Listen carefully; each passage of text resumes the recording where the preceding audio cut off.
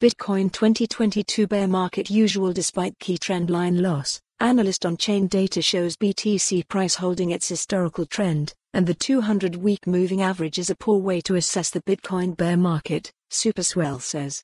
Markets News own this piece of crypto history. Collect this article as NFT Bitcoin, BTC, spending an unprecedented period below a key moving average is a poor guide to the 2022 bear market. That was the opinion of analyst Superswell, who this week championed on-chain metrics as a way of understanding current BTC price action.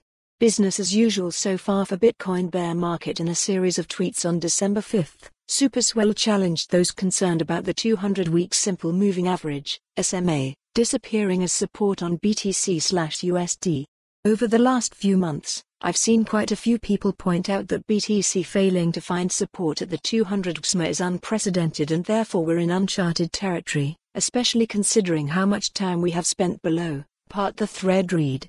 BTC/USD fell below the 200 SMA in mid-August, taking its stint with the trend line as resistance to nearly 4 months, a record, as confirmed by Cointelegraph Markets Pro and TradingView. As Cointelegraph continues to report, however, on-chain data tells a different story, and has been compiling bear market bottom signals for weeks or longer. Superswell highlighted 4 in particular from on-chain analytics firm, Glassnode: percent supply in profit, percent volume in profit, adjusted spent output profit ratio, ASAP, and market value versus realized value, MVRV. While these follow the URL for the full article. For more on this story, visit the news article link.